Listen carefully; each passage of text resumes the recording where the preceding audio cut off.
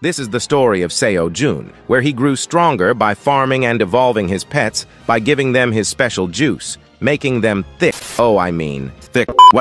This episode begins in Seo-jun's cave, where everyone has resumed their duties. The mother rabbit and her daughter, Sickle Rabbit, are busy harvesting green onion stems, while the baby rabbits transport them away. The father rabbit diligently waters plants with his golden watering can, while Seo-jun focuses on the magical cherry tomatoes, which look as if they've jumped out of a ketchup advertisement. Seo-jun informs Sickle Rabbit and the queen bee that he plans to leave the cave for an extended period, so he wants to harvest as much as possible before his departure. Engaged in intense harvesting, Seo-jun starts feeling quite hot and sweaty, prompting him to ask the queen bee to hold his hat for a while. Eager to be helpful, the queen bee happily agreed. As Seo-jun continues to harvest tomatoes with his named dagger, cutting several at once, a system message suddenly appears, announcing that he has successfully harvested 9 perfectly ripe cherry tomatoes simultaneously. Moreover, he has leveled up from a D grade to a C grade tower farmer. Stunned by this update, Seo-jun is in disbelief as he reads the message. He had been so focused on his work over the past few days that he hadn't noticed how close he was to leveling up. The system further explains that as his job grade improves, his job characteristics are enhanced, bringing him closer to nature and unlocking his hidden talents. Seo-jun can hardly believe what he's reading, but before he can react further, the system notifies him that he has gained the skill Friend of Nature. With this new ability, Seo-jun can now communicate with every entity in the tower, from monsters to even plants. While still processing everything, Seo-jun tests his new skill by speaking with the father rabbit, who is also harvesting crops. To Seo-jun's astonishment, he understands what the father rabbit is saying. Shocked by this revelation, Seo-jun falls on his butt, gasping and exclaiming in disbelief. After that, Seo-jun started thinking about the games he used to play on his pro gaming console, which you guys can also win. Not only that, there will also be Amazon gift cards with a total value of $10,000. Plus, there are lots of other in-game prizes. Here's how you can win. Simply download Raid, Shadow Legends from the QR code on the screen or the link in the description, and dive into this fantasy world where you can collect all kinds of epic champions. Inside Raid, they are celebrating the arrival of spring in Teleria with a special Spring Hunt minigame event starting from April 15th to May 30th, where you will need to find hidden items around Mistwood. Then head to https://trawingspringhunt.plarium.com. Enter your Raid ID and start searching for missing items. Once completed, you could win those amazing gaming consoles and gifts worth $10,000. But that's not the end. There are also community weeks, which feature multiple in-game activities for all players, and a 14-day loyalty program that gives away a free legendary champion, Chronicler Adeline. To get Adeline, just log in for 7 days between April 11th and July 8th. I must say, she is one of my favorite champions. Lastly, by joining with my link, you will immediately receive a huge starter pack with an epic champion, Tayrel, from the High Elves faction, and you'll get another starter pack after reaching level 25 with an epic Rector Drath. After downloading the game, use promo code SPRINGHUNT24 to get silver and more. And you can also join my clan Asura recaps and we can play together. So just hit my link in the description and I'll see you on the battlefield. Now let's continue to the video. Then Seo-jun quickly gets up to ask the father rabbit to repeat what he had just said. The father rabbit, confused, looks on as Sickle Rabbit approaches and calls Seo-jun Uncle, inquiring if anything is wrong. Excited, Seo-jun immediately starts cuddling with Sickle Rabbit and asks her to call him Uncle again. However, this annoys Sickle Rabbit, who sternly tells Seo-jun to step back or he will slash him. This comment makes Seo-jun a little angry, and while gently setting Sickle Rabbit down, Seo-jun warns him not to slash or he might get another bald spot. Realizing that Seo-jun understood him, Sickle Rabbit, along with the father rabbit, is struck by the revelation. Seo-jun proudly clears their doubts and reveals that he has awakened a new talent that allows him to communicate with animals. Sickle Rabbit and the father rabbit are thrilled by this news and quickly gather everyone around. When they announce that Seo-jun can understand them, initially, no one believes it. The mother rabbit immediately questions her husband, asking if Seo-jun had picked up and eaten something strange. The father rabbit panics and assures her that he did nothing of the sort. Seo-jun quickly interjects, assuring her that he hasn't picked up or eaten anything out of the ordinary, and asks the mother rabbit if she doesn't trust him. Hearing this, the mother rabbit finally realizes that Seo-jun indeed can understand everyone. The warrior rabbit, with great joy, jumps into Seo-jun's arms, calling him uncle, and eagerly asking if he really understands them. He expresses his desire to talk about so many things with his uncle. Seo-jun sits on the ground, holding the black rabbit in his palm, and addresses all his nephews and nieces. The black rabbit, the watering rabbit, the shovel rabbit, the cart rabbit, and sickle rabbit. He acknowledges that the communication barrier has frustrated everyone, and now that it has been removed, they should discuss everything they couldn't before. Everyone cheers for Seo-jun. Next, the queen bee nervously approaches Seo-jun and anxiously asks if he can understand her too. Seo-jun gently pats her head, confirming that he can clearly hear and understand her now. The queen poison bee is overjoyed and immediately drops the hat as she rushes to hug Seo-jun. The army of their children follows her lead, causing Seo-jun to fall to the ground as all the baby bees and the mother bee happily hug and snuggle with him. After everyone calms down, Seo-jun gets up and decides that he should share this good news with the people outside the cave, too. The father rabbit hands him his hat, and Seo-jun thanks him as he puts it on. Suddenly, he receives another system message informing him that the straw hat has also advanced to rank C alongside his promotion, flooding his vision with numerous new skills. All the skills he acquired from the hat, including protection of Mother Earth, farmer's body, and wishing for a good harvest, have been freed from their restrictions and leveled up. Additionally, Seo-jun has received a new skill from his hat, Growth Promoter Level 1. Curious about the newly acquired skill, he taps it to find detail. It is an active skill that boosts the growth rate of 10 crops for a week without any side effects.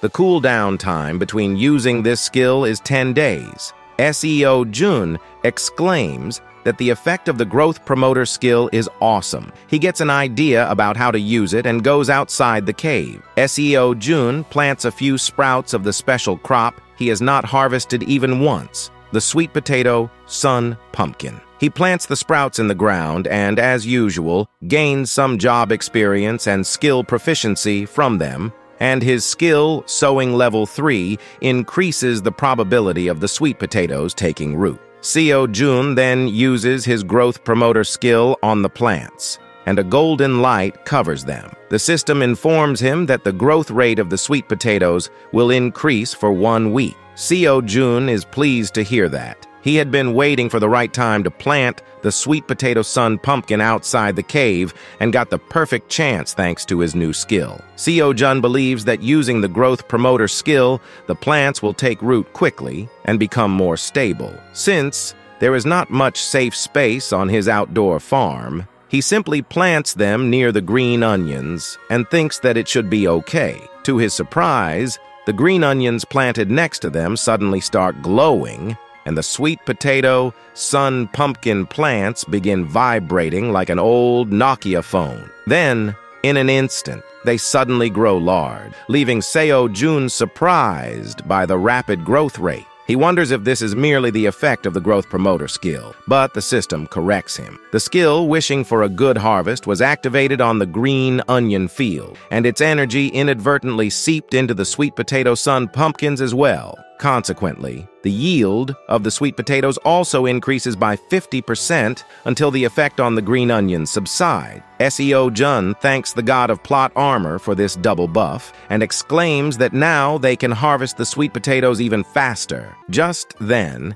he hears the baby bear scream and turns around to find that the baby crimson bear is about to pounce on him while shouting, "Dad!" as he jumps. Our poor MC can only scream in horror. They fall to the ground, and the bear cub once again calls Seo-jun Dad, asking if what the rabbit said is true and if he can understand him now. Seo-jun is still trying to process that the baby bear thinks he is his dad, while the bear cub affectionately licks his face. Seo-jun then suddenly shouts that he is not anyone's dad. In fact, he is a pitiful virgin who has never even dated a girl. Seo-jun turns to the baby bear's mom and asks if she is okay with what her son is doing. She first expresses her surprise that he can really hear them. After that, she says she actually likes that her son calls Seo-jun his dad because he is the perfect man in her eye. She thanks Seo-jun for taking her and her son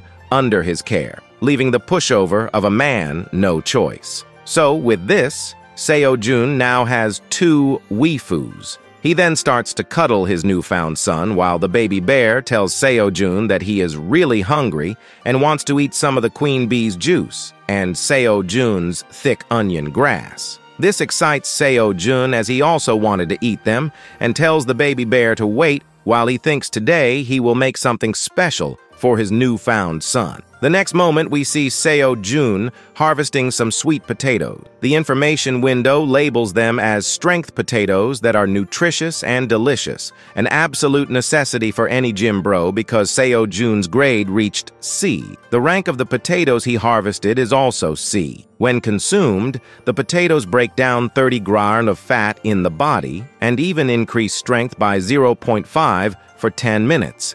And this effect can be stacked up to 10 times per hour. The shelf life of the crop is 90 days. Then, Seo-jun simply steams the potatoes in a huge container and then announces that it is time to eat. In the meantime, the rabbits have prepared other food items like roasted fish and corn. Everyone sits down happily to eat, and Seo-jun thinks that this day is worth including in his diary of getting lost in the tower. He believes that only good things will happen to him from now on. After some time, we see everyone gathering outside the cave, with the baby bear crying his lungs out, insisting on going with Seo-jun. While his mom tries to calm him down, Seo-jun is ignoring him completely and asking Theo if he loaded his bundle with a lot of green onion plants. Theo affirms, stating that he has packed his bundle full thanks to the help of the wolf employees. After that, Seo-jun turns his attention to the bear cub and asks if he is going to act so childishly. He asks the bear cub what he told him as his dad just now, and with tears in his eyes, the cub replies that Seo-jun told him to stay behind and protect his queen bee sister. The queen bee and one of her kids are sitting on his head as he says this. Then, Seo-jun asks him if he is going to keep kicking up a fuss even after those instructions. And the baby bear finally agrees to calm down. But in return, he wants Seo-jun to promise that he will return from his journey soon. Seo-jun touches his forehead to the baby bear's and tells him that he will return as soon as possible. He asks the baby bear if he can trust in his dad and wait, and he nods like a little baby. With that, the leader of the wolves calls Seo-jun the great black dragon and tells him that he will escort him now. Seo-jun rides on the wolf's back, along with the black warrior rabbit, and Theo rides on his shoulder. It reminds me of the scene where Naruto was on top of a pyramid of toads. He also tells the Minotaur couple, ox number 3 and cow number 4, that it is time to depart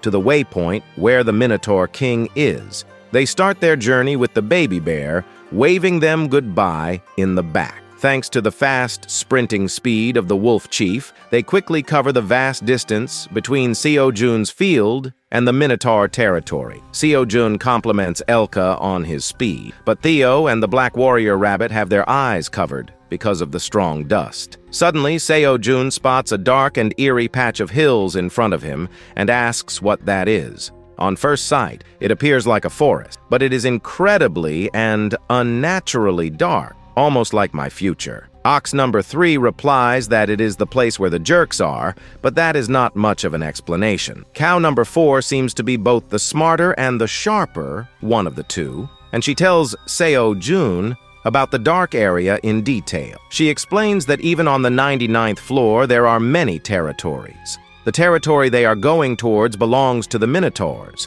while the area where Seo Jun's farm is the territory of the mama bear, aka the red fur. As for the dark forest, it is the territory of someone called the corrupt beings of the West. Seo Jun is curious about them, but cow number 4 doesn't tell him much apart from the fact that they were not always corrupt. She tells Seo Jun that right now it is not good for him to know about the details or to go near the place. She explains that the place is dangerous and urges him not to go anywhere near it. Seo Jun is curious about the corrupt beings and thinks that he will ask Aileen about this in detail later. They take the long way to avoid the dark patch, and then suddenly a ball of mud hits Seo Jun in the face with such great force that it throws him off his ride. Everyone is worried about him. Theo is the first to react, followed by ox number 3, who asks him if he is all right, and then by Elka, who is terrified that someone dared hit the great black dragon. Seo Jun gets up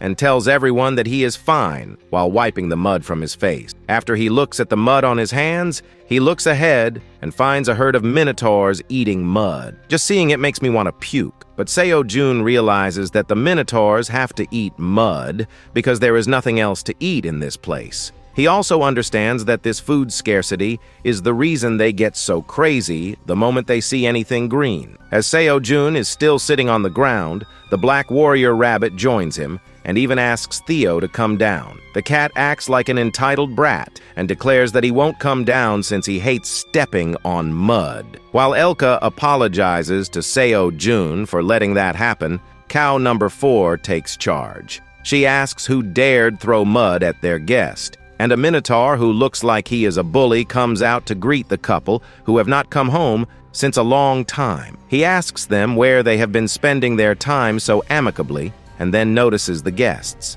He tells ox number 3 that he is too weak to bring any toys to this place and asks him to give them to him so that he can play well with them. That earns him a crushing punch to the face from our rainy mountain. The punch sends the bully wannabe spinning in the air before crashing down on his back, and I think this is pretty much what will happen in the Mike Tyson versus Jake Paul fight. With that, cow number 4 declares that they have no time and they must immediately go to the Minotaur King. Her boyfriend is just fangirling over her from behind, and I am starting to wonder why someone as good as cow number 4 would settle for him. In the meantime, a Minotaur rushed to their king's side to inform him that the Minotaur couple is back, but they have brought some strange-looking guys with them. Before the Minotaur King can inquire any further, ox number 3 and cow number 4 appear before him. They declare that they have arrived with guests from Redfur's territory, and this makes the rest of the Minotaurs a bit anxious. The Minotaur King is relieved that they have come to meet him themselves, as now he doesn't need to waste his precious time going to them. Then he was about to welcome the farm rabbits, as in his perspective, the farm rabbits seem to be the ones growing the grass. But he gets surprised as he notices that the only white thing among them is Seo Jun's t-shirt. The Minotaur King asks if he doesn't look like a white rabbit and inquires who the white-looking creature was. Seo Jun politely introduces himself by his name, but this was the first time for the Minotaur King to see a human, so he thought Seo Jun was the name of a new species. The Minotaur King continued, saying from the looks of it, Seo Jun seems very weak, and if the mama bear was bullying him by forcing him to work, he doesn't have to fear, as he, the Minotaur King, will himself protect him. He states it's his rule to protect the weak from the bully bastards, and he knows for a fact that the mama bear is a bully. Well, Seo Jun is about to give him a fact check and tell him that he is mistaken about something. First, he doesn't work under the mama bear. Instead, she and her baby help him out. Second, he is not here to ask to be saved from unfair treatment, but rather to complain about something. Seo Jun tells the Minotaur King that he is here to get compensated for what he stole from his farm 3 days ago. Seo Jun tells him with a smug expression that unless he wants to be labeled a thief, he must pay up what he owes him. This made the Minotaur King furious. He doesn't take his words kindly and starts raging at Seo Jun, daring him to say that again. He crushes the rock underneath his feet, asking how dare lowly beings like him accuse him of stealing. He refuses to accept the allegation that the strongest being on the 99th floor, the Minotaur King, is a thief. Seo-jun is barely holding his ground in front of the Minotaur King's mighty roar. But even as he keeps his hat from flying away, after settling some time, Seo-jun, also furious, starts to shout at the Minotaur King, asking if he is not a thief. Then was it his ghost that came to his farm and stole the onion leaves? Upon hearing his words, the other Minotaurs start doubting if the human is telling the truth. They wonder if their boss really stole the grass they ate 3 days ago. Seeing them question him, the Minotaur King does a 180 on his stand and tells Seo-jun that there seems to be a misunderstanding. So, with a polite tone, the Minotaur King began to make excuses, saying he can only travel far from the waypoint for only a few hours, and he didn't have much time to talk. As his whole clan was on the brink of destruction from hunger, he took the grass, but he was obviously going to pay Seo-jun back after all. He is the boss of the 99th floor. The Minotaur King was still a bit nervous about his answer and just laughed to hide it. He then asks Seo-jun what his wish is, so that he can fulfill it. He is ready to give him rare or legendary grade items. But Seo-jun is not interested in any of those. Instead, he asks the Minotaur King if he can let him use the waypoint. The Minotaur King is taken aback and asks him to repeat, and Seo-jun says that the price he wishes for is being allowed to use the waypoint. Well, the Minotaur King thinks that it is acceptable and decides to honor Seo-jun's wishes. He calls him forth to fulfill his desires, and Seo-jun is extremely happy that he will finally get out of the tower. He climbs on the platform and walks towards the waypoint, dreaming of going outside. He notices the giant floating crystal and reaches towards it. As Seo-jun touches it, suddenly the system notified Seo-jun that as he never saved any waypoint in the entire tower, and this is his first waypoint, Seo-jun first has to save another waypoint to fast travel. Well, this shook Seo-jun's entire world. He really thought he would finally be able to get out of the tower. The Minotaur King started to explain that it is because Seo-jun is someone who was not born inside the tower. He doesn't know how Seo-jun came to the 99th floor, but the rule of the tower states that all external entities must register themselves on the waypoints at each floor, starting from the first floor. That is the only way to go outside for someone who was not born inside the tower. The Minotaur King tells Seo-jun that with only the 99th floor on his list, he is not eligible to go to another floor. That was enough to break him down, and Seo-jun falls to his knees as his hope to escape the tower is shattered. Theo is worried about him and tries to comfort him, but Seo-jun quickly bounces back from his depression, at least on the outside. He sighs, claiming that ever since he came to know that this place is on the 99th floor, he knew deep down that there would be no way he could use to get out of this place. It still feels a bit sad now that he has confirmed the fact that the Minotaur King is right behind him. He seems to have something else on his mind. He tells Seo-jun that he is sorry about the situation he finds himself in, but their deal is complete. He allowed him to use the waypoint, and he accepted it. The Minotaur King says that because of this, he no longer owes any debt he must repay. Seo-jun, who would go all out against even the tower manager for being greedy in such situations, doesn't even have the energy to fight back. He gets up, telling Seo-jun that indeed he is no longer indebted to him. The Minotaur King wants to take no risks, so he tells Seo-jun to go back now. But he cuts him mid-sentence and suggests making an offer instead. The Minotaur King is furious that an insignificant being like Seo-jun is daring to make him an offer. Well, Seo-jun is not going to be intimidated by it, and he simply asks Theo to open his bundle on his command. The cat merchant leaps off his shoulder and opens his bundle to let a river of freshly harvested green onion leaves flow out of it. The green onion leaves are piled up in one corner of the Minotaur King's platform, and all the overgrown bulls are amazed to see it. They start drooling and panting as they recognize the tasty grass they had a couple of days ago, and find it hard to hold back their urges. Even the Minotaur King is sweating as he asks Seo-jun to explain what this is. Seo-jun smugly tells him that this is just a gift to show his goodwill to the Minotaurs. He claims to be doing this with the sole intention of getting along with his neighbors on the 99th floor. The Minotaur King probably couldn't hear anything after Seo-jun said gift, and he has also started drooling because of the grass. Seo-jun then suddenly sighs, saying that he is also a bit troubled. He tells the Minotaur King that recently he has been expanding his field, and so he needs a lot of manpower. He says that if they expand the field some more, everyone here can eat this type of delicious grass 3 times a day. With that, Seo-jun finally comes to his point and winks,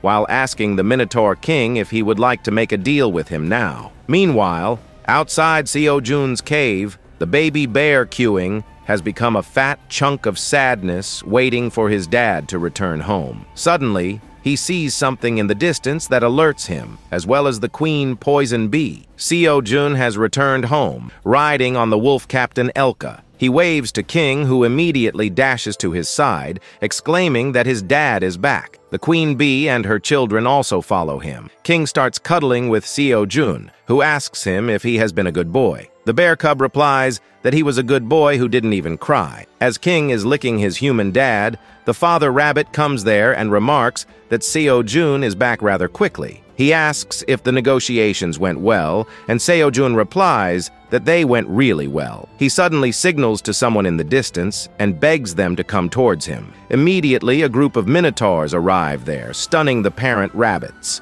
The minotaurs have heard the gist of their job description from Seo-jun and think that they just have to dig the ground. Seeing his rabbit friend so shocked, Seo-jun explains that these minotaurs will help them plow the field. He reveals that he struck a deal with the Minotaur King and received permission to do whatever he wants with the entire wasteland on the 99th floor. The minotaurs are raring to go, and they ask Seo-jun where they should start from. Meanwhile, King is fawning over them because he has never seen so many buff gym bros at once before. He approaches the minotaurs and says that their muscles look really cool. The minotaurs have heard some details about the bear cub from ox number 3, and they remark that he looks more brave than what they had heard. King exclaims that he is really close to ox number 3, who is like his respected elder brother. He says that he was the one who guided ox number 3 around the field, and he will show all the newcomers too. King tells the minotaurs to follow him, and they are quite eager to do so and begin their work right away. Seo-jun can only fawn over King's cuteness as he sees him go, and then he thinks that it is time to prepare some food for the Minotaur workers while the farmer rabbits are eager to join him. Theo is just lazily sleeping on top of the wolf, dreaming about Quengi. The Minotaur King only hopes that believing in Seo-jun is the right choice. He then smirks as he recalls his good neighbor's remarks and predicts that the 99th floor is going to get noisy now. The next day, the queen poison bee gets to work rather early. They spit honey into glass bottles that Theo had bought earlier. It's kind of gross how honey is made, but who cares because it's so sweet. Seo-jun is amazed by the amount of honey the bees have already made because he thought that they would be busy preparing for the blue moon. The queen bee sits on his head while the chunky rabbit loads the honey bottles into his cart, and King can only drool looking at the bottles filled with his favorite snack. Seo-jun asks the queen bee if they have increased their numbers recently, and she seems quite proud of that. Seo-jun then gives a bottle of honey to King, but tells him to eat it sparingly. After that, he turns to the mama bear and asks her if she is going deep inside the forest today. She affirms, stating that she must go somewhere far away since the blue moon is tomorrow. Seo-jun says that in that case he will pack them a lot of food along with some extra bottles of honey, and King is excited to hear it. Just then, Elka arrives there and addresses Seo-jun as the Great Black Dragon. He nervously tells Seo-jun that the wolves must also go down to their home to face the blue moon. Seo-jun tells him not to worry about anything because he has prepared a meal for them too. Behind him is a literal mountain of crayfish and piranhas among other food items.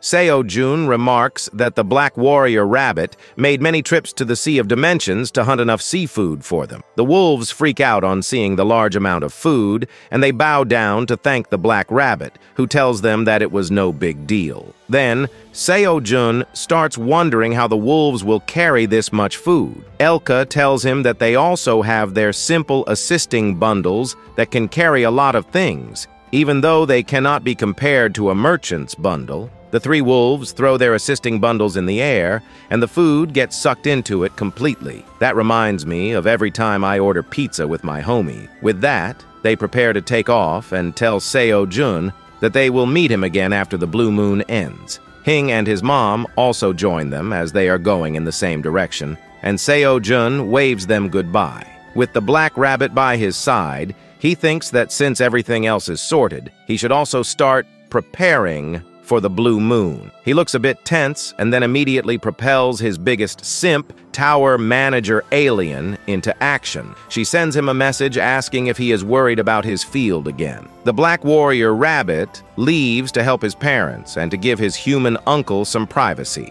Seo-jun admits that he is a bit uneasy since the blue moon is approaching. Alien asks him, "Didn't I tell you to trust in me already?" She asks him if he didn't see her step in and subdue the monsters during the blue moon for him, and he replies that she did. Whenever the blue moon appears, monsters go berserk. A month ago, during the last blue moon, Seo-jun often thought about it when ox number 3 ruined his outside field. Everyone tries to minimize the damage their actions cause by going away from the fields or staying hidden. That works for the fields inside the cave, but the fields outside are still defenseless, and they hold the vast majority of his green onion crop. This time, Seo-jun shared these concerns of his with Alien, and she clearly told him that she would protect the field. He doesn't understand just how she's going to protect the field, but he is now sure that the black dragon he saw during the first blue moon was an alien. He tells her that he believes in her, and the great black dragon is happy to receive praise from her human crush. She tells Seo-jun to believe in her and plant a lot of crop. With that, she starts stretching to begin her own preparations for the blue moon. Alien opens the doors of her cabin and climbs up a huge staircase to reach the top of her tower. On the top floor, there are huge magic stones that look exactly like the waypoint. We then finally see our favorite dragon home, which is a black tower situated on a floating island high above the clouds of the 99th floor, which is even more vast than previously revealed. Alien takes in the refreshing breeze because it has been a long time since she left her room. Wait, so she is like all of us? With that, she begins her preparation. Alien uses her authority as the tower manager and activates the system, turning into the Tony Stark of dragons. Standing in the magic circle and with multiple system windows open in front of her, she declares that it is finally her turn to step in.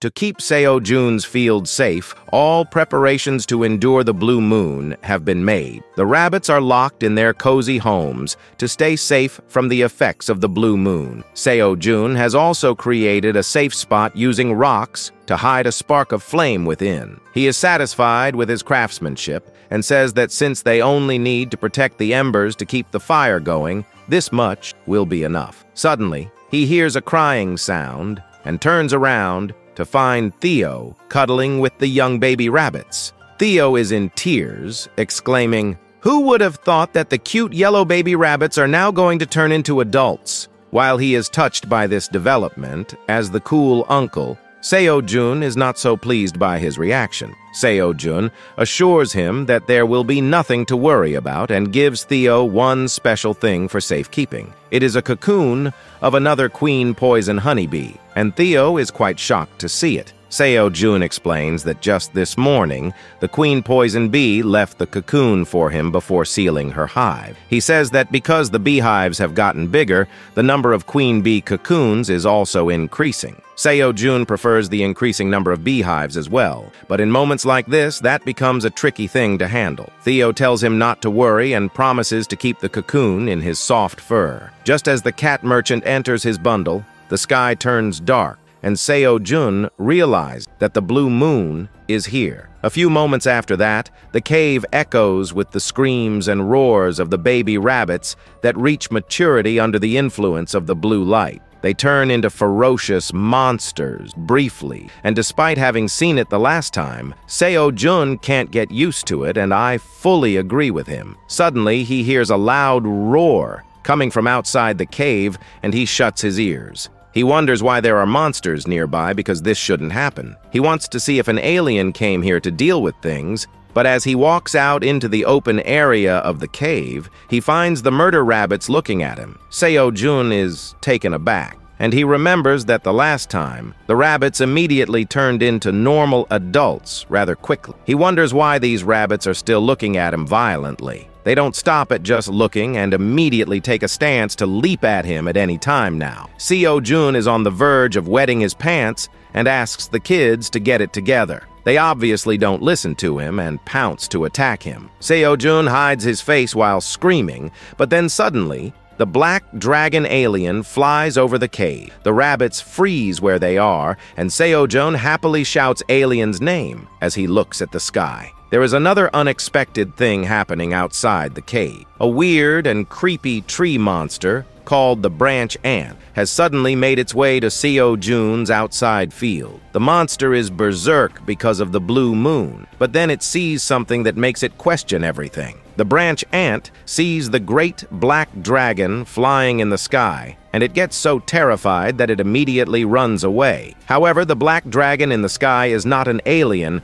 but just a hologram. The real alien is in her tower, controlling the hologram using her Iron Man-level technology. She laughs while asking whoever may listen, "What do you think of my performance?" This illusory magic tool was created for her by her grandfather. It is especially helpful during the blue moon, when Alien cannot leave the administrator area, but still wants to keep the monsters in check. On top of that, Alien tweaked the hologram a bit to make it look like her adult version. She can remotely control the hologram over the entire 99th floor. However, it is possible to maintain it effectively only if it is as high as the clouds, and it will disappear if it gets closer to the ground. Alien then giggles to herself, thinking that Seo-jun will think that this is what she really looks like. She is pleased with that and decides to fly the holographic dragon a bit more before the blue moon ends. Back in the cave, Seo-jun is really impressed that the monsters have really gotten quiet ever since Alien appeared. Suddenly, he notices a bright light coming from the murder rabbits,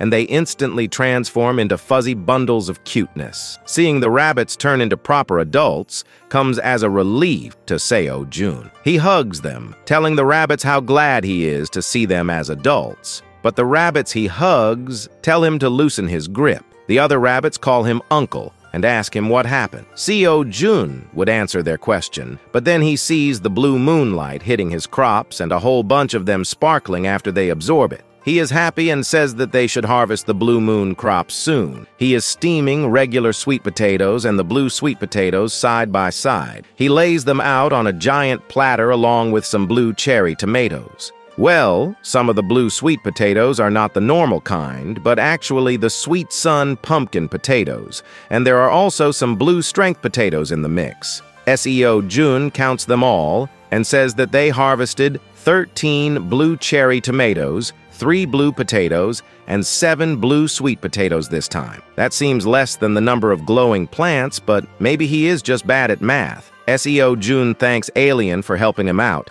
and presents a bowl of blue moon crops to her. He tells her that the potatoes and sweet potatoes are hot, so she must cool them down before eating. Alien thanks him and also tells Seo-jun to leave all the issues of the blue moon to her in the future as well. With that, she receives his offering as she is lying in her comfy bed. She has covered her wings with pillows and even has a cloth over her eyes because she is tired from operating the hologram. However, she thinks that it is worth it because she got some blue moon crop. Even though the sweet potatoes are comparable to a peanut in her hand, she thinks that she should try out the remedy to cure her dragon heart. She eats 1 sweet potato and 1 pumpkin and finds that her heart is really beating again. Unlike the last time when it was abrupt, this time Alien can feel a stable flow of mana. Suddenly, she gets a system message in front of her. Alien wonders what the meaning of the message is as she reads it. It says that the achievement of reproducing the forgotten dish, honey potatoes,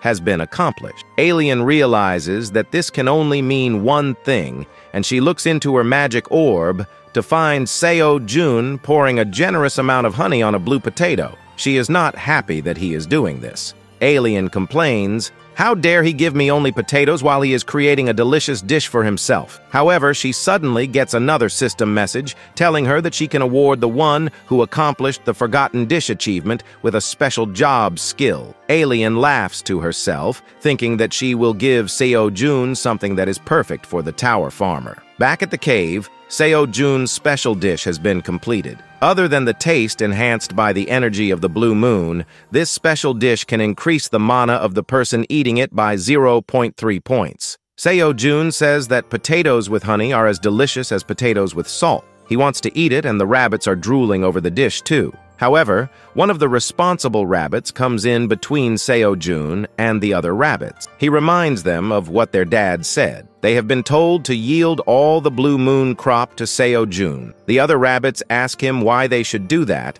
and he replies that it is because Seo-jun is weak. Seo-jun gets serious emotional damage on hearing this, and he cries as he apologizes to the rabbits for being weak. The rabbits encourage him to eat the blue potatoes and say that they will just eat the normal potatoes and sweet potatoes. Seo-jun shamelessly takes the offer and takes a bite out of the honey potato. He feels that he will get addicted to this wonderful taste, while the system window tells him that his mana has been permanently increased by 0.3. Suddenly, he gets another system window in front of him that tells him that he has completed the achievement of reproducing the forgotten dish, honey potato. Seo-jun can only wonder what it is about and asks if he really got an achievement for putting honey on a steamed potato. He gets a message from Alien saying that she nods her head while looking at Seo-jun, who has completed a wonderful achievement. She immediately issues a new quest to Seo-jun, asking him to treat the tower manager to the honey potato. The reward is a job skill,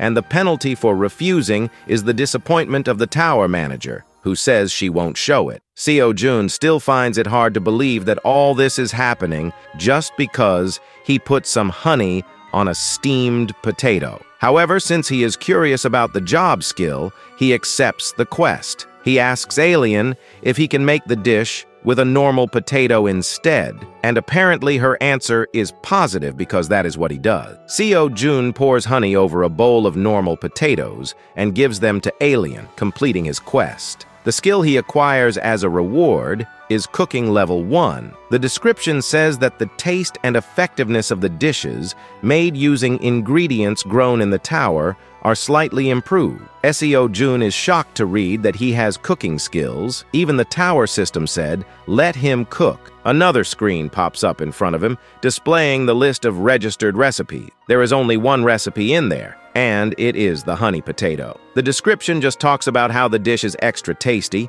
and how it increases 0.3 mana permanently as a result of the skill, Cooking Level 1. Seo-jun gets a very small mana boost, which is too small to be displayed on screen. The grade of the dish is C, and its shelf life is 1 day. Seo-jun asks if he can gather recipes, saying that he is not even surprised now. He wonders if he should choose being a chef as his side job after becoming a farmer. But first, Seo-jun decides to make more honey potatoes for everyone to eat. He asks the rabbits if they will help him, and they are eager to do so. With this, Seo-jun finds an event worth mentioning in his diary of getting lost in the tower. In the western part of the 99th floor, which is the dark forest where the corrupted beings live, a lone branch is sneakily walking back. It is the same tree monster that approached Seo-jun's farm earlier, but was scared off by Alien. Now, as the tiny branch end walks silently,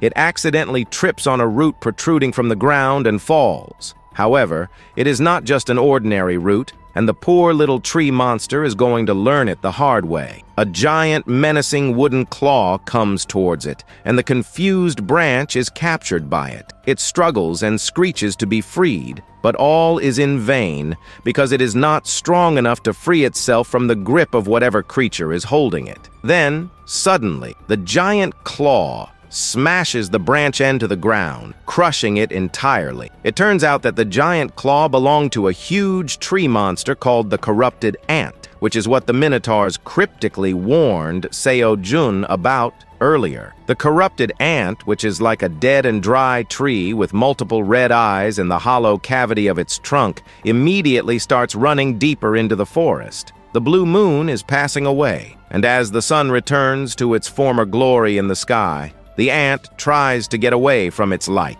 It is not alone because there are many other corrupted ants in the forest, each as menacing as the last one. On the other hand, Seo-jun is peacefully enjoying lunch and tea with his rabbit friend, and he has not noticed a small sapling growing out from underneath the burnt green onion leaf. What can it be? Only time will tell. On the other hand, Elka and his two subordinates are back with their tribe on the 75th floor. Everyone is happy because there is a pile of food in front of them, and Elka is distributing it. He gives a fish to a baby wolf who thanks him and then gets ready to leave. Another wolf asks him if he is going to leave right away, and he replies that he must leave since the blue moon is over. It turns out that the second wolf is Elka's wife, and she asks him to stay a little longer so that his kids can see his face when they wake up. Even a fictional wolf mercenary has a wife and kids, and here I am, as single as can be. Elka just holds his wife's hand, telling her that now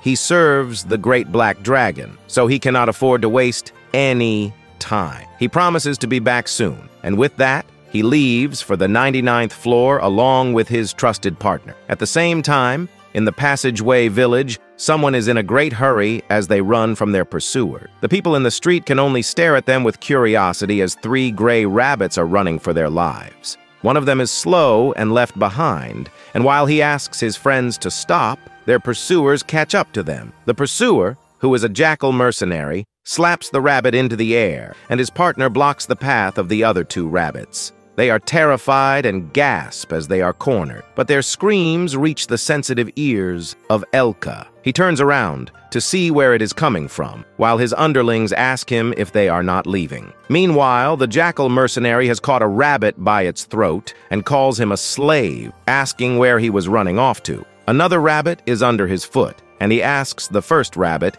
if he has any idea how many floors they have climbed to catch them. The second jackal laughs at the audacity of the rabbits to think that they could outrun them, before suggesting that they should have rabbit meat tonight. He laughs, saying that their boss won't find out if only one rabbit is missing. The jackal opens its mouth wide, and the rabbit in his hands has already accepted its fate. However, just then, a heavy punch hits the jackal's head, forcing his mouth shut. The hit from Elka sends the jackal crashing into the ground, and the wolf chieftain catches the rabbit in his hand. The other jackal recognizes Elka as Grid's subordinate and nervously asks him why he is attacking them. He claims that they are chasers who are out to capture runaway slaves and tells Elka that if Landlord Grid finds out about this, he won't be pleased. Elka simply replies that he doesn't care if they snitch on the fat wild boar or not. He threatens the jackal to get lost before he bites his throat off with his sharp fang. The jackal is terrified, so he drops the rabbits, picks up his injured partner, and struts away from the place. In the meantime, Elka's subordinates have also arrived on the scene, and they are concerned that he did something unnecessary. He apologizes, saying that he couldn't help it. The third wolf then asks him what they should do about the rabbits, because if they leave them here, the jackals may return to capture them. The rabbits are too terrified of them and can only cower in fear on the floor. Elka sighs as he decides to take them along for now, because they can be of some help to the Great Black Dragon, which is who he thinks Seo-jun is. For those of you who might have forgotten, this is happening on the 99th floor. Seo-jun has gathered everyone for a big announcement. He proudly declares that after eating the blue moon crops recently, his mana finally reached 10. Well, no one is too impressed by that rookie figure, and Theo, who just woke up and chose violence, asks Seo-jun if that is something to boast about. Seo-jun is flustered, as he tells him not to interrupt him in between. He then announces that now he can eat the insides of the eel and obtain the new skill within it. Theo is in a savage mood today, and he yawns as he asks if he can go to sleep now. Seo-jun yells at him to go to sleep after seeing his new skill. He eats the insides of the eel, which are quite delicious and taste like orange soda. After he is done eating it, a system window pops up in front of him, telling him that he has learned the skill Rain and Thunder, level 1. But since he lacks a significant amount of mana to use the skill properly, it is still locked. The two sub-skills under his skill, namely Make It Rain and Throw Thunder, have been sealed for the safety of the user. For now, the only part available to Seo-jun is to make dark clouds according to his mana, and if the environment is right, there is a low probability of rain. Seo-jun freaks out at the system and asks if this is a skill or an iPhone that he has to buy a separate charger. He asks how it is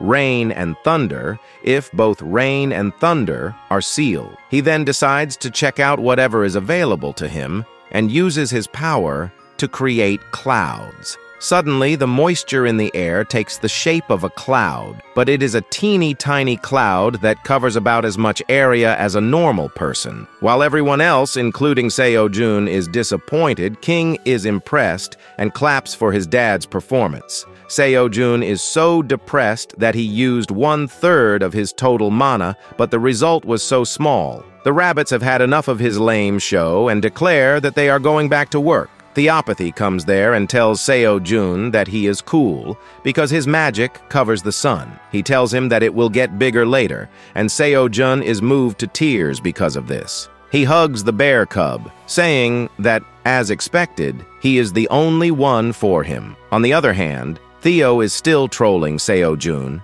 He lays on his lap and tells him that it is a good thing that the sun is not bothering him like this. He also asks Seo-jun to move the cloud a bit to the side to properly cover him. Seo-jun finds him annoying and puts him down when suddenly Elka and his crew return. Seo-jun welcomes them back, but then he notices some unexpected guests with them. He is curious about the 3 shivering rabbits in front of them and asks who these guys are. The ragged and tired rabbits are on the verge of crying, and they beg Seo-jun not to eat them. I'm not saying that I am going vegan, but seeing these rabbits, I at least get the point that vegans are trying to make. Seo-jun is also worried about the rabbits who seem to be injured all over. He asks Elka where he picked them up, and the wolf chieftain hesitates to tell him the full story because he is not yet sure how Seo-jun will react to it. But before that can happen, the mother rabbit comes there and drops her tool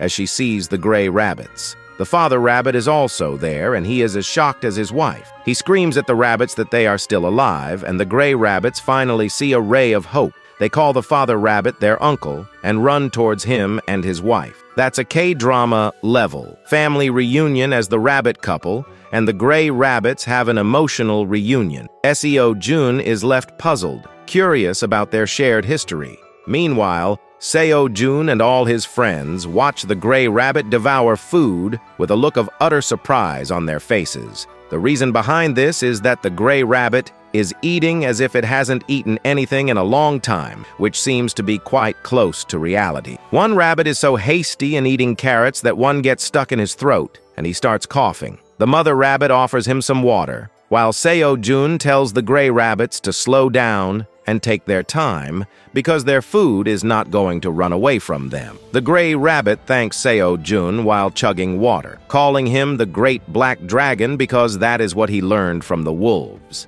Seo-jun simply asks the rabbit to call him just by his name, and Elka panics upon hearing that. Seo-jun makes up a reason that calling him the Great Black Dragon every time is too long. Also, he considers Elka and the Silver Wolves as part of his family, so he doesn't want them to go through any formalities and call him by his name. Elka accepts this suggestion, even though he still fumbles a bit and almost calls Seo-jun the Black Dragon again. The other wolves are also happy to hear that Seo-jun called them family. Then, Seo-jun looks at the gray rabbits while a few climb on his lap and demand kwengi. The gray rabbits have some very useful job. One of them is an artist, the second is a wood craftsman, and the third is an architect. Seo-jun is impressed that they are technical experts, but before going into that, he wants to know more of their story. First, he verifies that they were running away from the farm that was exploiting them by climbing up the tower,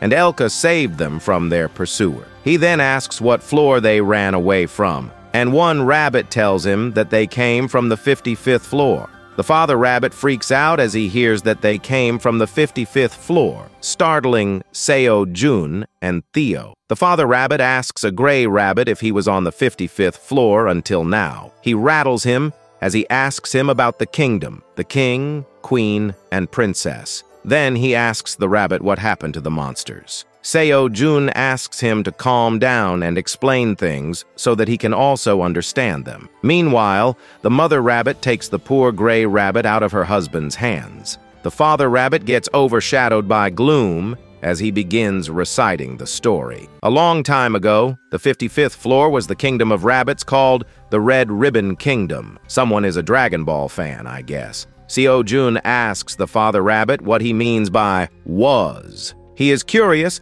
about the current state of the kingdom. The father rabbit says that several decades ago, the Red Ribbon Kingdom fell. Before that tragedy occurred, the Red Ribbon Kingdom of rabbits was a very peaceful place. They grew crops on rich land and consumed healthy food thanks to the white farmer rabbits. They also had beautiful architecture and culture because of the various artists and professionals. The rabbits lived peaceful lives because they had a lot of black warrior rabbits present to protect themselves. Then, one day, everything changed when a gigantic horde of murder hornet-like monsters attacked them. While the other rabbits ran away, one solitary black warrior rabbit stood his ground as the guardian of his people. Sadly, the efforts of the valiant rabbit were in vain. He met a tragic end underneath the broken statue of their greatest warrior. Not long after that, the prosperous Red Ribbon Kingdom fell into ruins. As the father rabbit finishes telling the most terrible story known to rabbitkind,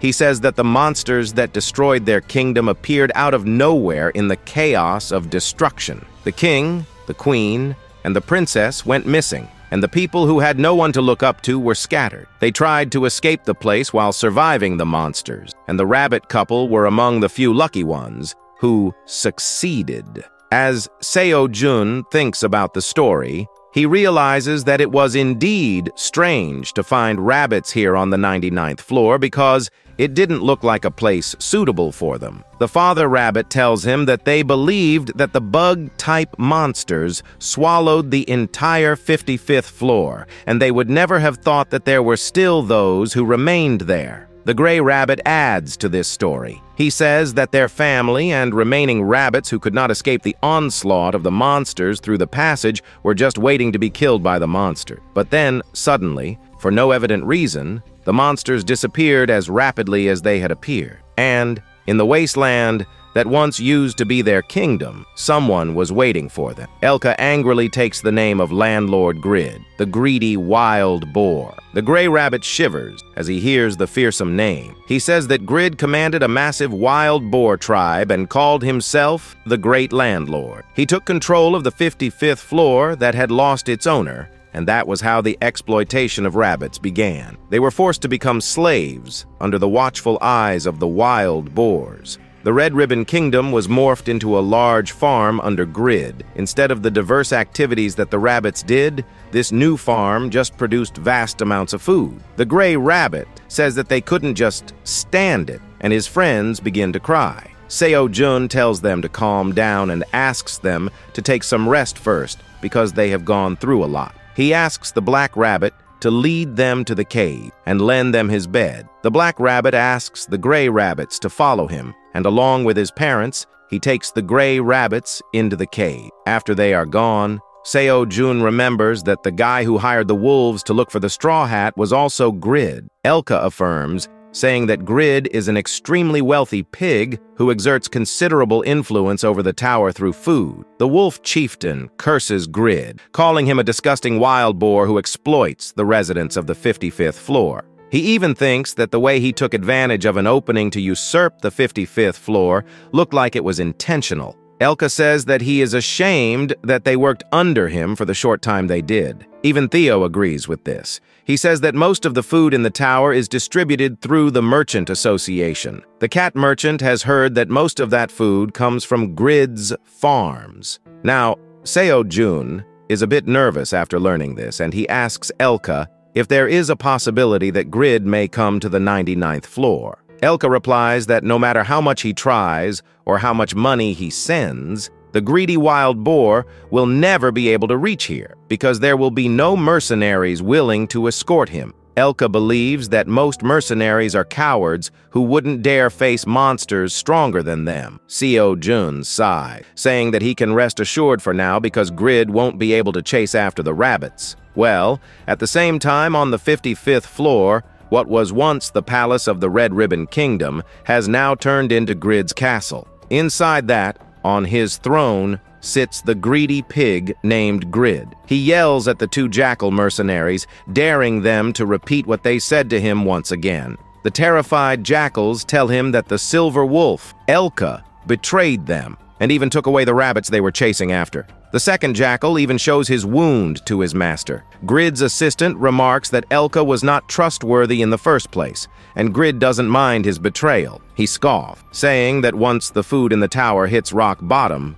Elka will come crying and begging him to save his clan. He then asks his assistant if their preparations are going well. The assistant pig replies that they are suppressing the distribution of food throughout the tower. A few complaints have been raised by the merchant union, but it is still within their control. The greedy pig laughs, saying that things are going nicely. He begins drooling with a menacing grin as he says that this is an opportunity just like the one that allowed him to overtake the 55th floor decades ago. This reminds me of some billionaires we have on Earth, but I won't take any names. God says that this time, it won't end with just one kingdom and one floor. The entire tower will be in his hand. He begins laughing loudly, sending his spit and snot flying everywhere like the disgusting pig he is. Meanwhile, on the 99th floor, Seo-jun wakes up from a peaceful sleep and then wakes Theo, who is sleeping next to him. Theo wants to sleep more, so Seo-jun heads towards the pond to freshen up. He is shocked by what he sees there. There is a wooden wash basin that draws water from the pond using a green onion pipe. Not only that, there is also a ladle that fills his heart with joy. As Seo-jun washes his hair, he wonders if the gray rabbits built this. He thinks that with this, he can easily wash his hair and even his back. Just then, he hears Theo shouting to get his attention. He leads Seo-jun to another corner of the cave where the mother rabbit is cooking food over a stone stove that comes with a wooden chimney. Right next to that is a perfect wooden dining table with spoons and chopsticks on it. Seo-jun is still trying to process it. Theo tells him that the rabbits made something this amazing. Not only did they make a stove that will make cooking safe and efficient, but they also made tables and utensils to eat the food properly. As Seo-jun is watching the spoon and chopsticks with awe, Theo shows him a bowl that the three rabbits made for him, and it even has his paw print on it. He has learned the names of the three rabbits, which are Pimik, Pipik, and Pirik. Theo says that they keep making something or another, saying that they are thankful to Seo-jun for letting them stay here. In the background, one gray rabbit is carrying a wooden log, while another is giving a blue cloth to the side rabbit. The gray rabbit says that this is his way to thank her for taking care of them yesterday, and it raises the scythe rabbit up. Seo-jun approaches the rabbits who thank him for letting them into his home. They say that they are still lacking in many things, but they still want to help him in any way they can with their ability. Well, Seo-jun just holds the hands of the rabbit because this was something he was looking forward to as well. He asks the rabbits if they would be willing to stay here and work for him. Soon after that, Seo-jun introduces the three gray rabbits named Pimik, Pipik, and Pirik, who are going to stay with them. They greet everyone and express their hope to get along well. The parent rabbits and their first-generation kids also welcome them warmly. Seo-jun mentions that now that they have some highly skilled craftsmen on their side, their farming will also improve by one whole level. The gray rabbits are pleased to hear that and assure Seo-jun that they will prepare everything they can. Seo-jun already has something on his mind and asks the gray rabbits if they can create houses for the white farming rabbits first. The new batch of baby rabbits has finally become adults, so they need some houses. On top of that, the gray rabbits also need some houses. The second-generation rabbits are not going to do well on their own, to put it politely. Seo-jun knows that they need to be independent, but he can't count on them to build their own houses. One of them has dug a pit, and a second rabbit is sleeping there because he is satisfied with that. Nearby, another rabbit is hiding under a pile of leaves. The architect, Gray Rabbit, tells Seo-jun that it is his specialty to create homes for rabbits, so he can leave everything to him. Theo climbs on Seo-jun's shoulder, telling him that he also needs a mobile home, but Seo-jun reminds him that he has his bundle. The Gray Rabbits, alerted by this conversation, say that they can make a cat tower. After that, the rabbits notice San's green onion bedding and ask him if he also does not have a home. He replies that he just sleeps on green leaves because that is enough for him. The rabbit suggests that they should make a home for him too. Seo-jun is surprised to hear that and asks the rabbit if he can really create a home for him here. The rabbit says that it will be difficult to create a house fit for him inside the cave, but it will not be difficult outside the cave. On top of that, there are a lot of trees there, so they don't have to worry about the raw materials. Seo-jun is happy to hear this and says that he would really love to have a home. He mentions that lately he has been staying out of the cave quite a lot to look after his outdoor fields. On top of that, since he has a lot of allies there, including the mama bear, the minotaurs, and the silver wolves, he thinks that since they are all strong, his security is almost guaranteed. Seo-jun decides to leave the construction of the house to the architect Rabbit and asks him if there is anything he needs. The rabbit says that they would prefer it if they could make some bricks for stronger houses. For that, they need some mud or fine sand, and they ask Seo-jun if they can find anything like that on the 99th floor. Thinking about mud, Seo-jun recalls the exact place where they can find it. He takes the Gray Rabbits straight to the Minotaur territory and asks them what they think about the mud here. The rabbits find that the mud has just the perfect amount of moisture, and there are also some dried leaves mixed in it. He claims that it will be the perfect material to make some bricks. Seo-jun is glad to hear that, but the Minotaur King is not. He asks Seo-jun why he needs the mud because this is food for the Minotaurs. Seo-jun tells him that they need to make a new deal. He says that the architect Rabbit, Pimik, is going to teach them how to make bricks. He says that if they allow them to make bricks using it and supply the mud, they will get green onion leaves. The gluttonous Minotaur King doesn't let Seo-jun complete his sentence and specify the details. He excitedly takes the offer right away. He tells all his Minotaurs to stop eating the mud because then they won't have enough to make bricks. The Minotaurs are confused, but they obey their king. Seo-jun is satisfied and thinks that they will be busy for a while now. Well, he is indeed going to be very busy, and so are his friends. King uproots a tree to show off his strength to the little rabbits, and they are impressed. However, right behind him, his mother has easily plucked 2 big trees. The black Minotaurs are also working as tractors to plow Jin's field, and the increased workforce of white farming rabbits further cultivates the plowed land and grows green onions on it. They use their rakes and shovels to create furrows in the ground, while other rabbits use their respective watering cans to water the vast fields of crops growing outside. In between, the bear cub, Queuing, and the wolf chieftain, Elka, spar to become stronger, and Seo-jun just cheers them from the sideline. He pats King for his good performance and rewards him with his favorite snack, a bottle of honey. Even Elka starts drooling when he sees the bear cub drinking honey, and Seo-jun gives him a bottle too. While Elka is initially nervous, he accepts his generous gesture. Seo-jun then takes help harvesting crops from the chunky cart rabbit and the chunky rabbit of the 2nd generation, whom we will now call Chunk 2. Seo-jun uproots a bunch of the newest and highest quality crop on his farm, which is the sweet pumpkin sun potato. Because the plots were blessed by his passive buffs, he harvests 15 sun potatoes in one go and gains a good deal of job experience, thanks to the various bonuses and experience gains. He levels up and gets a bonus stat. He is happy to get a lot of sweet potato sun pumpkins, but then complains that it is too hot. He kind of preferred it when there were no dialogues in between. Seo-jun uses his skill to create a cloud over his head to give him some shade from the sun. As he uses the skill, his proficiency in using it increases. He then looks at the huge pile of green onion leaves in front of him and says that while the rabbits are creating houses, he should also ask them to create a sturdy warehouse outside. Suddenly, Theo approaches him because he is planning to go down the tower. Now, he tells Seo-jun that he has packed a lot of cherry tomatoes from the cave just now. Seo-jun asks him if he still has some space in his merchant bundle. He wants to try selling the detoxifying green onions to the hunters too, because there might be some hunters who need them. Theo says that he will take 100 of the green onions for now,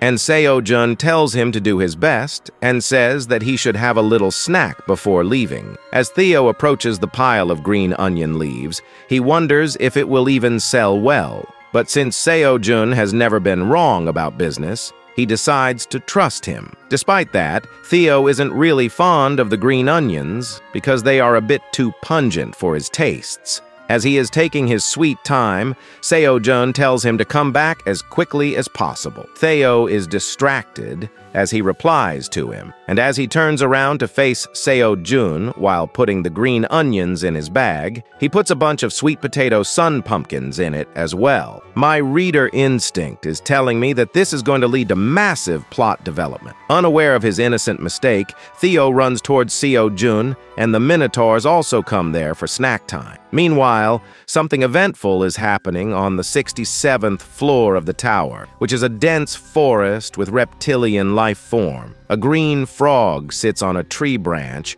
croaking without a worry, but then an arrow comes and pierces its head. The one who shot the arrow was a lizard man archer who planned to have a feast out of the dead frog. He climbs down to the dead frog, which is much larger than I expected. However, before he can start eating, a red bug monster comes there and starts eating the frog. It is the same monster that destroyed the 55th floor of the tower. The lizard man doesn't care, and he eats the monster as a source of protein. That would have been the end of the story if a huge horde of bug monsters were not present nearby. They give death stares to the sole lizard man, and then suddenly attack him. The poor lizard man can't do anything as they swarm him. As the bug swarm is done with him, there is no trace left of the lizard man, save for his bow and quiver in a crater on the ground caused by the attack of the bugs. The bug monsters fly deeper into the 67th floor, signaling a great disaster. Meanwhile, Alien suddenly gets some notifications while she is sleeping peacefully in her home. The notifications keep ringing and she is forced to wake up with irritation. She complains that she was finally able to get some good sleep, but now the system alert is blaring so loudly. I would say that I can relate, but no one messages me. She decides to check the messages through the magic crystal ball, and they erupt all at once. Alien has more than 1,000 unread messages that freak her out. The message says that there are about 5.3 billion red locusts who have infiltrated the 67th floor of the tower. Alien freaks out even more on learning that the red locusts are back because they are monsters that invade the tower from the outside. It has been 100 years since the last time the locusts invaded the tower. At that time, Alien's grandfather was in charge, and he somehow resolved the issue. Thanks to that, he was able to barely stop the destruction of the 55th floor. Back then, Alien used her manager's authority to connect to the external communication channels, but the system told her that it was unable to do so. Alien is frustrated now that she can't contact her grandfather for help. Suddenly, a system window pops up in front of her, telling her that 0.1% of the 67th floor has been devastated by the red locusts. Within a couple of seconds, she gets another message telling her that the number has increased to 0.2%. Now, Alien is utterly perplexed and wonders what she should do. However, she could not connect with him and panicked about how to deal with this situation. Back on the 99th floor, Seo-jun has started cooking. He has cut and cleaned the eel that the Black Warrior Rabbit had brought with him earlier and removed all its fat. By the way, isn't the eel too old to be fresh? Well, it isn't an issue for Seo-jun because the main thing he wants right now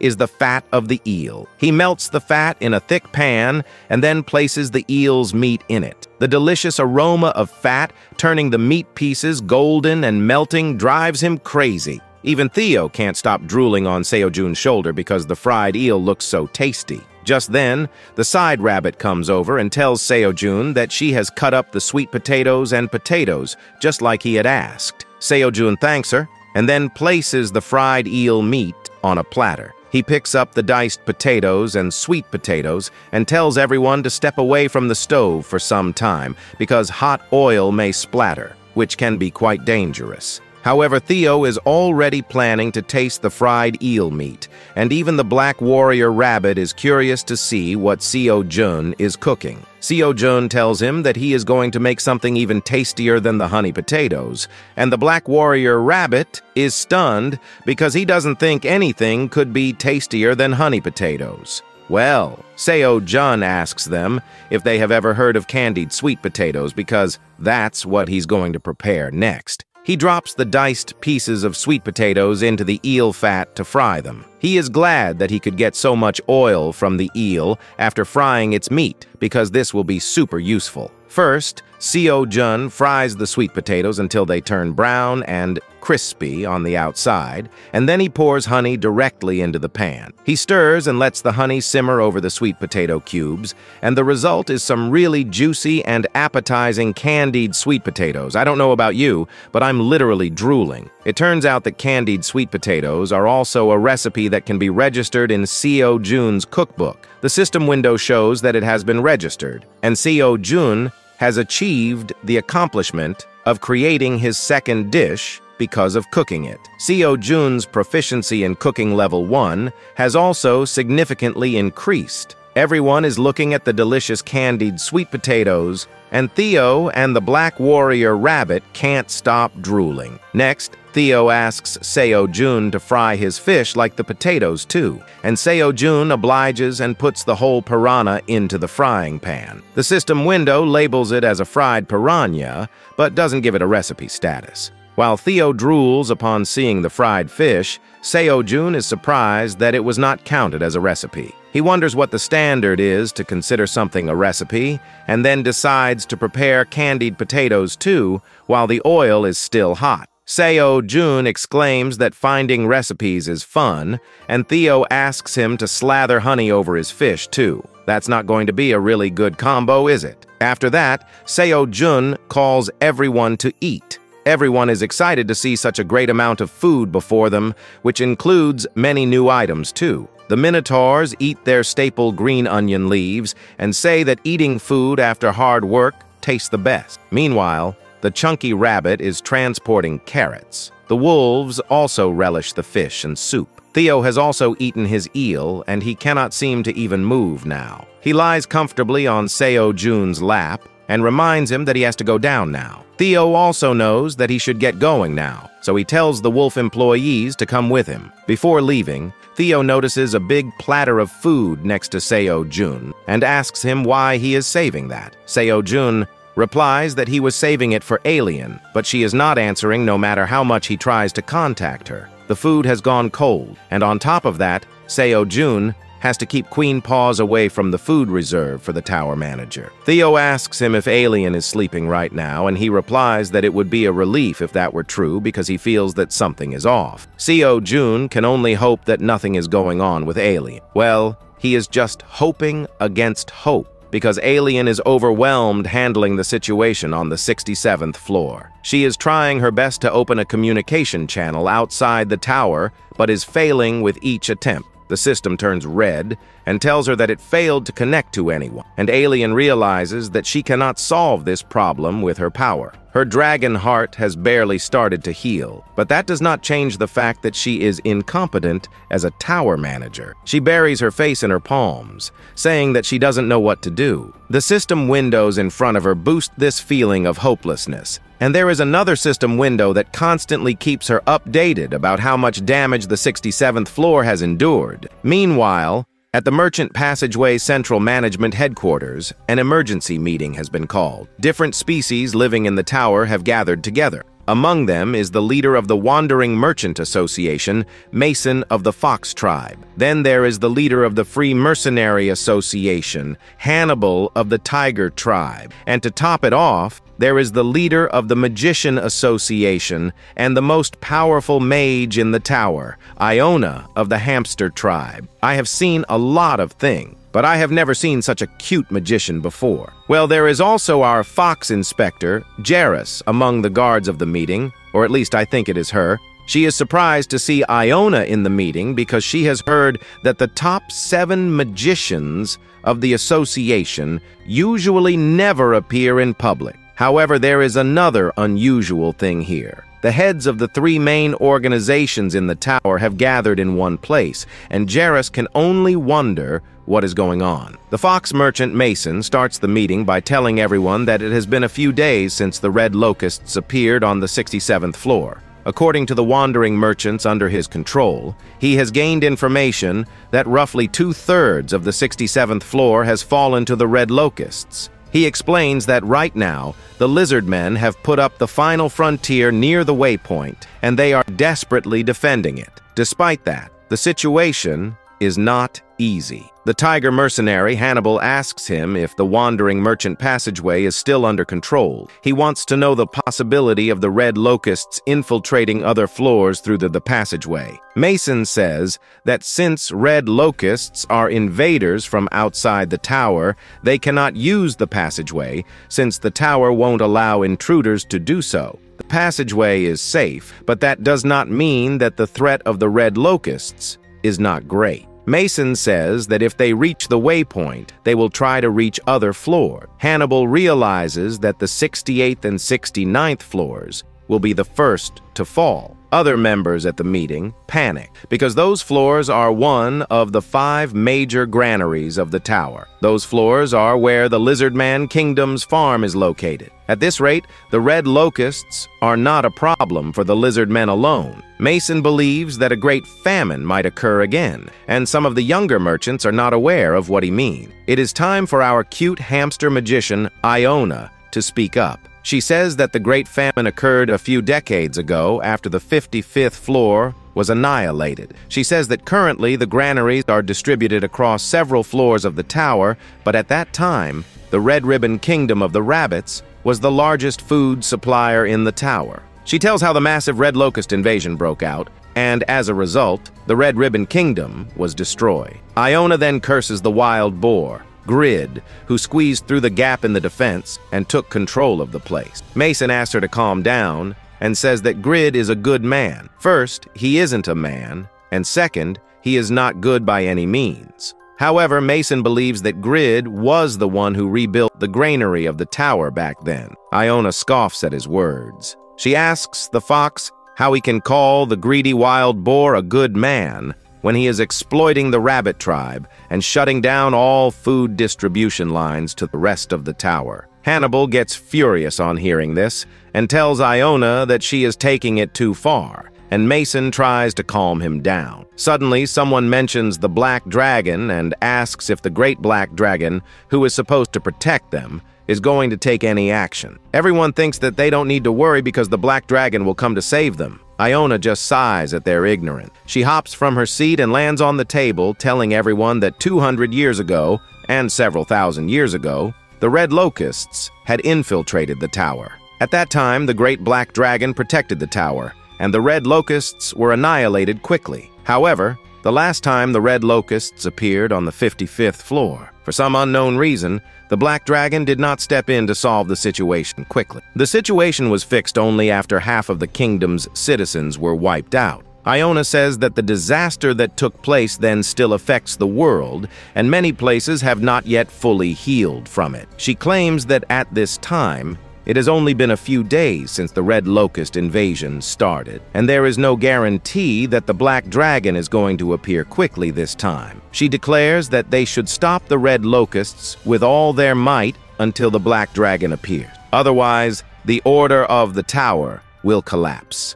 Iona declares that under her command, the Magic Tower will dispatch 200 war mages to deal with the situation. She asks the other leaders of the tower what they are going to do. While the only thing he could think of was how to erase proof of his greatest blunder, meanwhile, on the 99th floor, Seo-jun is frantically searching for the sweet potatoes and the heap of green onion leaves. He can't find a single one of the sweet potatoes and is in full panic mode because of it, almost like me when I can't find my iPhone. Seo-jun screams that he has to plant a new batch of sweet potatoes, but there is no way to do it now. He clutches his hair tightly as he freaks out that the recently harvested sweet potatoes have vanished into thin air. He suddenly gets the realization that Theo might have something to do with it. However, he doesn't suspect the cat merchant of taking them away. Instead, he believes that Theo must have safely transplanted the sweet potato shoots to another location while he was busy harvesting the green onions. Seo Jun complains that he wanted to try a couple of them and decides to punish Theo for taking action on his own when he returns. I am willing to bet $100 that Theo will get his position as the permanent sales cat snatched from him when Seo Jun learns the truth. Well, there is something else to distract him from the issue right now. The seed store window opens up in front of Seo Jun, who suddenly realizes that 1 month has passed since the last time the seed store opened. He had forgotten about it as usual. Seo Jun decides to check up at the seed store, which shows him 4 kinds of random seeds.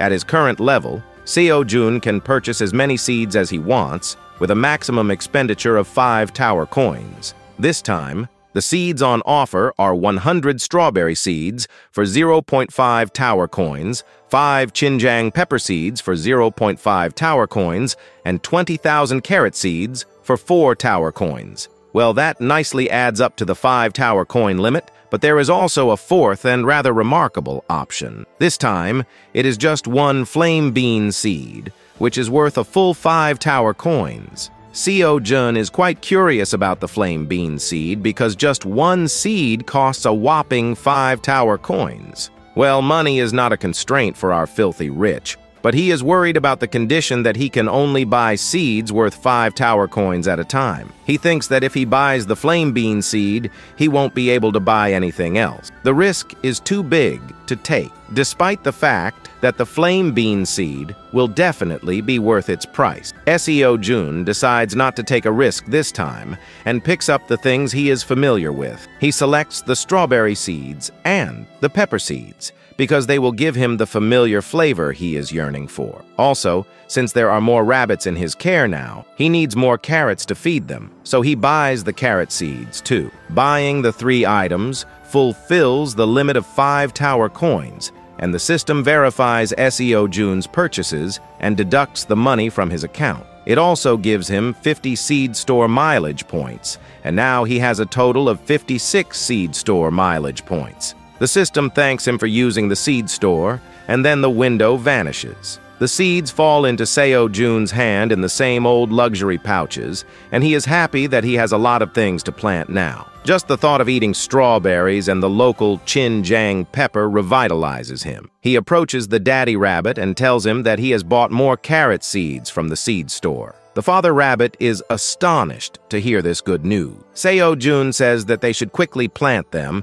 and asks the father rabbit if he can leave this work to him. The rabbit is eager to help him and tells him to leave everything to him. Seo Jun tells him that they will keep expanding their fields above ground and asks him to cheer up, so the rabbit dad does exactly that. Meanwhile, in the real world, in the city of Gangnam, where the tower is located, the weather is nice. The old man Taejun, who is the former head of the Phoenix Guild and Kim Dong-shik's mentor, is on the rooftop. He admires the fresh air and the view of the tower because it has been a long time since he came out of his refrigerator-like room. He asks his student Si-hyuk if he doesn't agree with him, and he replies that he doesn't know too much about that. However, he takes this chance to remind his master that he is not in a condition to be outside. He tells Taejun that if he lets his guard down, the curse of the flame affecting his body may spread. He asks him to go inside for his and everyone else's safety, but Taejun is not happy. He says that Si-hyuk has gotten better at ruining his mood and asks about his personality type according to the MBTI test. Taejun doesn't care about that silly test or zodiac signs.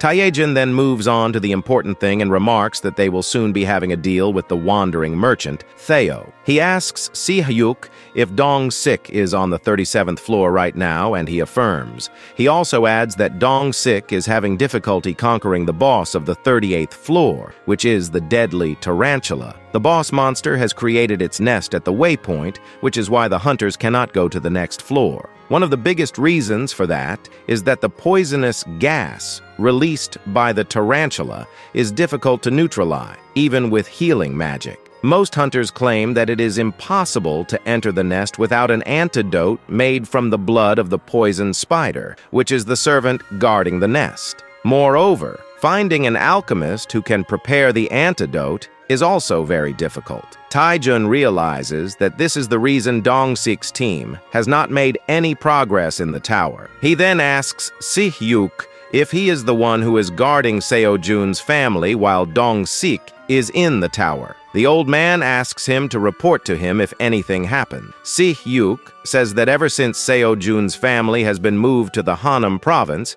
they are constantly being watched by bodyguards. Also, since they want to live their lives normally like before, the guards are monitoring them from a safe distance, so they are not bothered by them. Si-hyuk reveals that recently there was an attempt by a foreign association to get close to them. They sent some attractive TikTok models to lure Seo-jun's younger brother, Saedol, so that he could let them get closer to Seo-jun. However, Saedol's friends made sure that he didn't give the girls his contact information or go out drinking with them. Wait, why does one of the guys look exactly like Seo-jun? Well, Taejun laughs upon hearing the reports, but that laughter turns into a cough. Si-hyuk is worried about him. But Taejun tells him that he is fine as he pops a magical cherry tomato that looks like a small candy in his hands. Sik asks if that was a cherry tomato, and the old man affirms. He says that after eating the cherry tomatoes, overcoming the curse of the flame has become much smoother for him. He says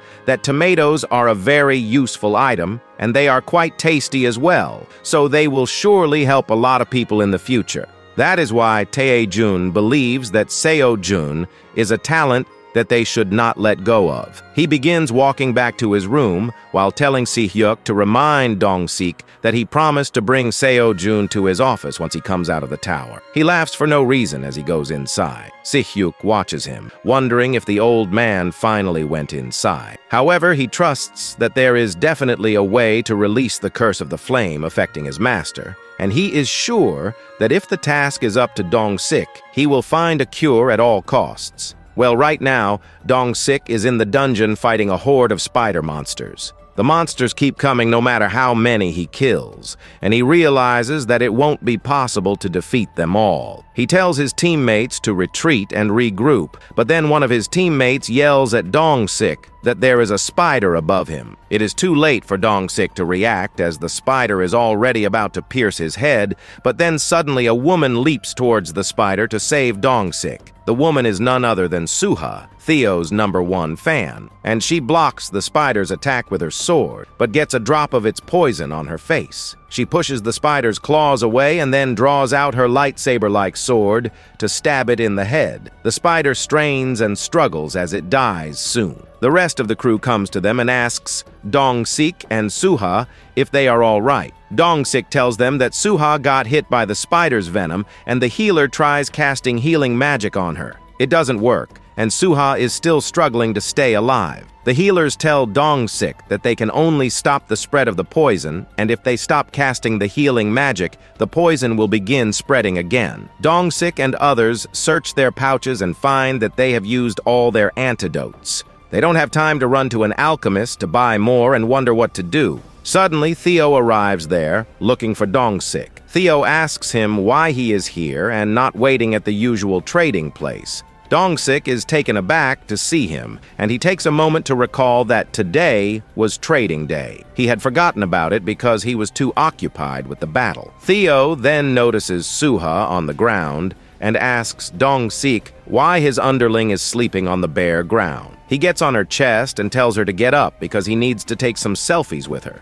Even though they are barely holding together, Suha still compliments Theo's fur. Dong-sik tells the cat merchant that Suha was affected by the spider's poison, and he understands that she must be in pain. He keeps his paws on her face while telling her to keep resting. Dong-sik tells Theo that at this rate, the girl will lose her life and asks him if he knows of a place that sells antidotes. Theo replies that there are no alchemists nearby, but then he remembers that he is the hero's assistant, so he has some heavy plot armor on his side. He begins rummaging through his bundle as he tells Dong-sik that he has something. He brings out the detoxifying green onions with a doodin sound effect and tells the hunters what they are. Dong-sik can't believe that Theo has a detoxifying green onion, and he immediately begins reading its information window. He finds that the cat was not lying, and the onion can detoxify any poison of grade D or lower for 1 hour when consumed, and the effect can be stacked 10 times per hour. Dong-sik realizes that the green onion can really detoxify the spider's poison. He helps Suha up and asks her to eat the onion stem. She munches on it lazily, and suddenly the poison damage on her face vanishes,